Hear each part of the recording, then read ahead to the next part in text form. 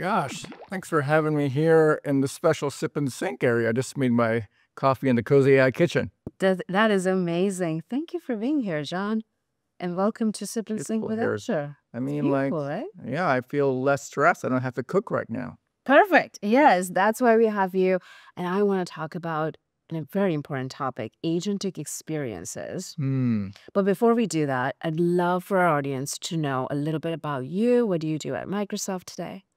Yeah, well, I'm just a programmer. I just code, and try to figure out how to get more businesses to leverage AI and its unusual impacts. And it's the best time to be a coder right now. Yes. AI codes alongside you. Absolutely. So you mentioned businesses, and that is where my first question is. There's lots of businesses and leaders and decision makers that are thinking of which projects to use AI in and invest in. And so that is my first question. How do you decide and guide the business leaders to be investing in the right projects? Right. Well, when you think about business leaders today, they're aware of this thing called ChatGPT. Yep. And it's very chatty and you can do stuff. And you're like, oh my gosh, it talks back, whatever. And so the first wave of AI value has come from the customer support use case. Like, I need to find the size of my whatever. Oh, I can find it for you. And it's a chat kind of thing that a human can assist in, or an agent can assist in as well. And then once that use case dries up, the question becomes, what do I do with it besides that? Yep. And that's where it gets very exciting. Yep. So let's get into that. That's kind of where the agentic experiences also lie, right? So first, before we get into the agentic experiences, what's the difference between agentic AI and agents? Oh, super easy question. So all of you out there who are a bit confused, who weren't ready for the agent version of the AI sort of era, Gen 1 was discovery of this word pre-trained foundation model. Words. And it's like, oh my gosh, I need a model. Oh, there's a GPT, whatever, or Red Pajama Hot Pants 17B, or all these names. Like, I got to figure out these models. Yep. And I take models and I attach prompts to it. It's doing AI. And then I thought I was happily chugging along, and then agents. And like agents, they're supposed to be something different. No, they're actually just a higher level term to use to describe what happens when you have a model and you have prompts and knowledge and you do stuff with it. And the first wave of that was I can chat to it. Yeah. But this new wave of business applications is really about getting more work done. Because let's say you have some kind of work that you can describe a process to. And you can step 1 to step 2, step 3. Yep. But a regular computer program would be like, I don't know how to read that text file. Can you parse it for me? And you'll sit there, whether Beautiful Soup 4 or whatever, and struggle to get it to understand the unstructured data. But now, with just one line, have your agent interpret the text. Tell me what the names are in this file. Boom. Yeah. What are the important things to our business, which happens to be selling corn? Boom. So it's like a magic sort of go fish system to go through business data, give you structure, go through workflows, and get work done. Workflow. Exactly. And with that workflow and use cases, right, when you mention those steps and how I do a job and I write those steps down and operationalize those, some of it is synchronous and some of it is asynchronous. Yes. And so we can have these agents go off to asynchronous things, and also some of those examples that you talked about where you're doing it synchronous, like work with me and work for me, two different things, right? What are your thoughts on synchronous and asynchronous agents and how they work together? That you hit the nail on. I mean, this smells so good here in this environment. You hit the nail there, because I, as a human, have written out the steps. Yeah. I've written out a workflow. And maybe I was having a good day and I got it right.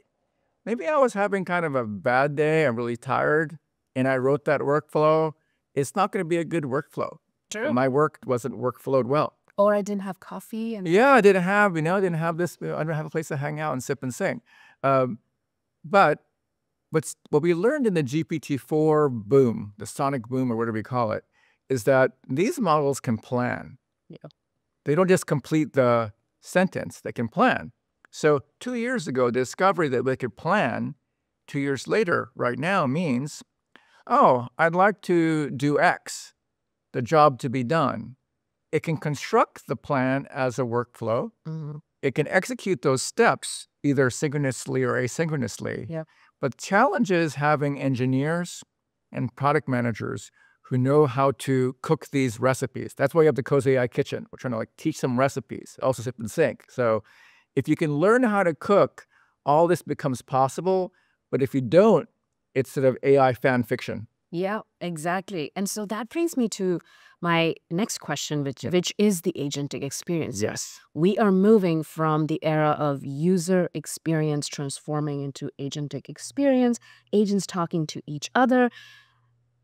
Thoughts, views, how would you explain that? Yeah. So in the beginning, there was the command line. Yeah. Is a book by Neil Stephenson. It's a very nerdy book, but it's kind of like a manifesto for how when we programmers programmed the earth, we would type in things to the command line and we could tell it what to do. Yeah. But then this terrible graphical user interface thing arrived. And these sort of slick wrappers around the command line enabled anyone else to use a computer. So we now in the GUI revolution are decades in, and the reality is that the GUI is kind of GUI. Have you ever used a GUI and how do I use that GUI, right? Yeah. So we've made giant GUIs, giant obstacle courses to actually do what is easier at the command line. But the command line is hard to work with. Right. What is good at using the command line is an AI agent. An AI agent is an ace at typing in all the commands. So when we let the agent type in the commands, we move from UX to AX.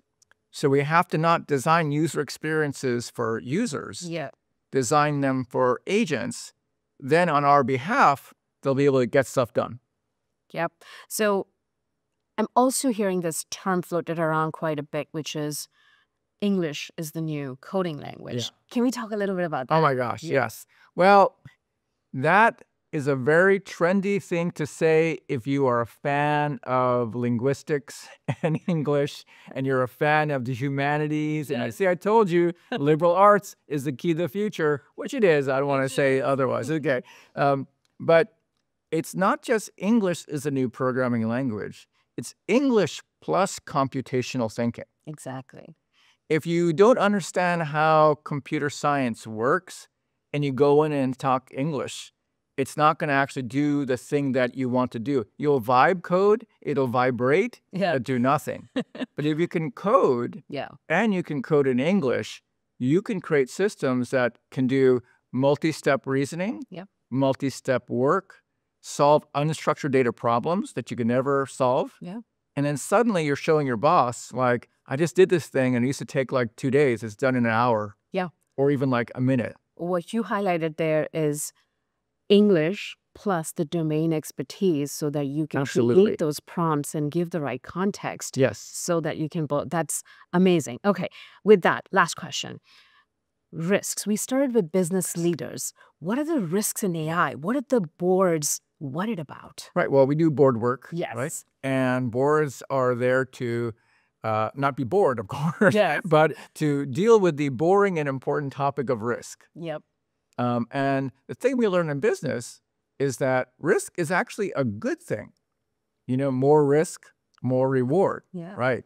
And so when I worked in the security industry, I learned this phrase, be risk-versed, not risk-averse. So the way you become more risk-versed with all this AI stuff is to not play in the world of AI fan fiction, to actually go into the code, mix the prompts, try different models, different orchestrations, vibe code it at first, and then sort of go deeper, and you'll discover what it really can do and can't do. So you can guide your team as an executive. And people tell me, well, the first role of the manager is to be hands-off. I will tell you right now, if you aren't learning and sipping and syncing and cozy AI kitchening, you're kind of out there hallucinating. Yeah. Sound familiar? So true. Leaders, business leaders, every single person right now needs to be on top of their learning game, Yes. continuing to learn to be making those right decisions in the age of AI. Yeah. All right, John, this was amazing. Thank you Thank so much you. for being on the show. Oh, love to be here. You're always welcome to the Cozy AI Kitchen, of course. Yes, we'll totally make that happen. Thank you so much for joining us today in this episode of Sip and Sync with Azure. And we will add all of the links in the description below for resources and things that you might be interested in. And with that, we'll see you next time. Thank you.